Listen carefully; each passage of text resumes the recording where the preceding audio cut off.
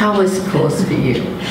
It was amazing, because I really, I've never intended to write fiction. I've always felt that fiction was too hard. I just didn't have the creativity to do that.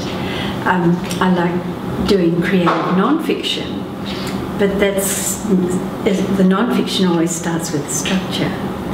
So I found that the loose construing was quite amazing.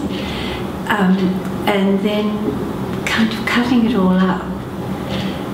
Every step that I had to take, or we took,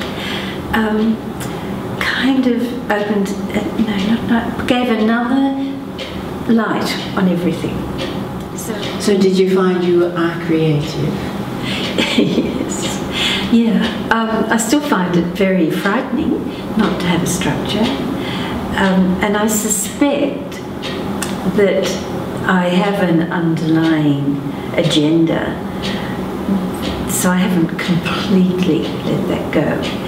But I can see that if I were ever able to, then something interesting would emerge that I couldn't possibly imagine. Has something emerged now that you haven't imagined? Yes. Yes. And it came out of all of the exercises related to the multiple ways we were to look at the Peloponnese.